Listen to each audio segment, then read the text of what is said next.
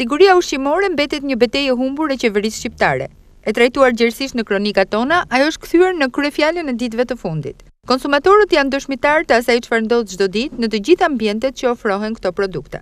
Produktet e skaduara që tregtohen jo vetëm nga shitësit ambulant, por edhe nga dyqanet e supermarketet, janë pjesë e denoncimeve të herpasershme të qytetarëve. Nga ana tjetër, tregu i fruta perimeve nuk i plotson standardet, pasi shumica e prodhimeve që ofrohen nuk janë as të kontrolluara dhe as të certifikuara për të mos përmendur mjedisin apo kushtet në të cilat tregtohen.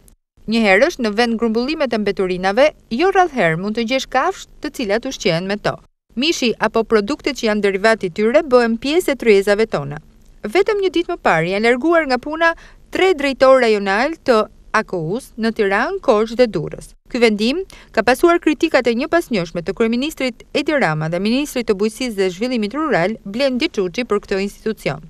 Martin Jurgaqi në Durrës është karkuar me motivacionin e performancës së dobët në punë dhe mos përmbushjen e detyrave të ngarkuara. Ndërrimi i shpeshtë i drejtuesve të Agjencisë Kombëtare të Ushqimit për qarkun Durrës, por edhe më gjerë, duket se nuk e ka përmirësuar situatën, e cila vijon të mbetet problematike.